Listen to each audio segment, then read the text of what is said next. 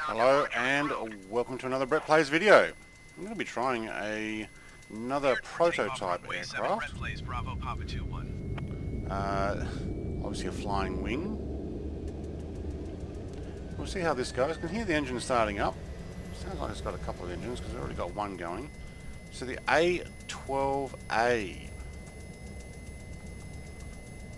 I'm going to do a quick research while this is starting. A proposed American attack aircraft from McDonnell Douglas and General Dynamics. It was to be an all-weather carrier-based stealth bomber replacing the Grumman A6 Intruder in the United States Navy and Marine Corps. So obviously it's a prototype. US are pretty good at that. They make a fair chunk of them.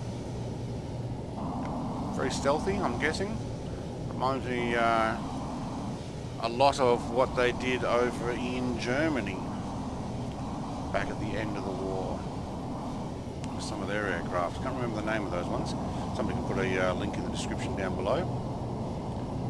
So this was Advanced Tactical Aircraft program in 1983. Was meant to replace the A6 by 1994, and since we don't see these flying around, I'm guessing that they never actually got out in the air. A-12 was promoted as a possible replacement for the F-111 aardvark. Yep, Australia had a lot of those F-111s. A-12 gained a nickname of the Flying Dorito. Yep, I can understand that.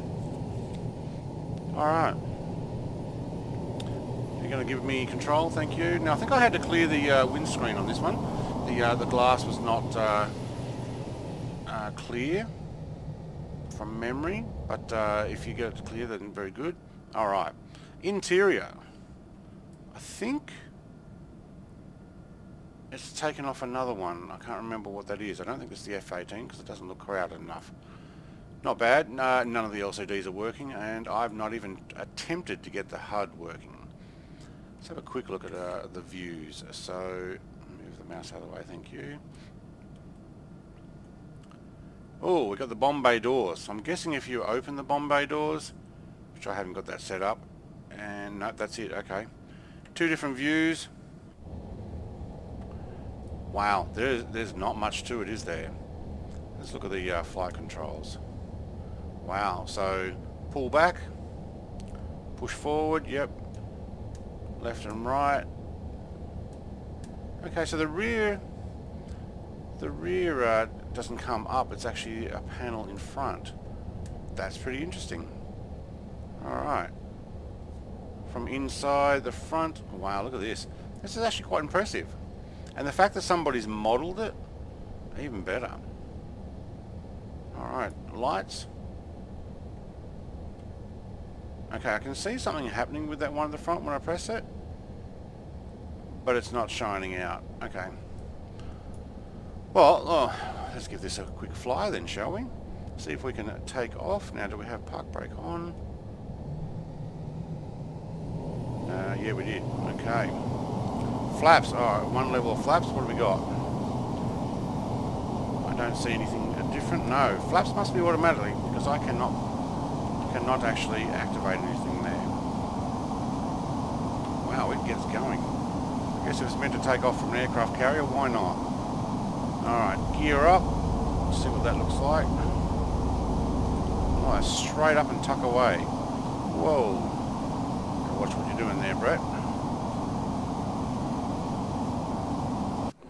Now inside, just looks like any plane cockpit wise. Whoop. Getting a fair chunk of lift. Well, we got a lot of speed too out of that. Oh, we got some. Hang on, give me a. Yeah, my trim was mucked up there. Wow, imagine the radar cross feature on this would be next to nothing. I think I can see. Let's see if we can zoom that in. Looks like the landing gear. Oh no, it's actually identification. Right. Okay. Well, we'll see how fast we can go.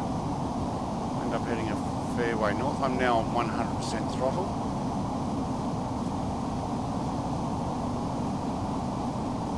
And I'd say actually this is probably as fast as we are going to go. We definitely don't have the lights working on the side. No, we don't. Now, if this was something that was initially designed in the 80s and 90s, and they did not implement them, I'd say since the success of the B-2 bomber and the like, and the idea of what some nations are doing following these type of things for drones, it seems to be making a comeback. How about slow flight? How are we going to go there? So I'm about 40% throttle now. Okay, I do have lights flashing on the bottom. Right, so I don't have the navigation lights on either side. I must admit, yeah, it looks like a Dorito, but it doesn't seem right without not having a tail there. So what about using the rudder pedals? Oh wow. Oh, that's interesting. So it opens both up and down, yep, at the same time to push the nose from one side to the other. That's cool. What about air brakes? Thank you. Right, okay, so they're just parts of the rear flaps that go down. Right, okay. We don't want to go too slow here. I might fall out of the sky. It's almost like a paper plane that's been folded without the bit down the middle as well. Interesting. Let's see if we can go land this thing. It does have plenty of power, but doesn't go very fast. I don't know if that's accurate. I very much doubt whoever made this had access to real flight dynamics. Although they may have put down, there is some information, at least on Wiki, if nowhere else, of potentially what type of engines they had and what speed they were capable of.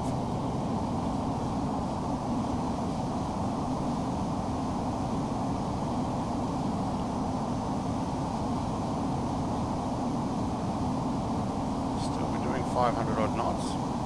Does seem to shake around. We've got an autopilot and I can hold altitude, thank you. Yes I do, but we're actually holding turn. Alright, will you 1200, let's go back down to 1000, thank you. Yeah, actually you can use that. And with that, potentially look around at the aircraft. Doesn't seem right over Sydney. Let's bring this in. Slows down well. Looks like a big sail like this. Landing gear, thank you. Now, I don't know if those flaps are going to go down automatically. It may be the way the plane is configured. I've had some planes where it does control the flaps until you modify something in the legacy importer. So, we are coming in, well, it's got plenty of lift. Coming in a little fast.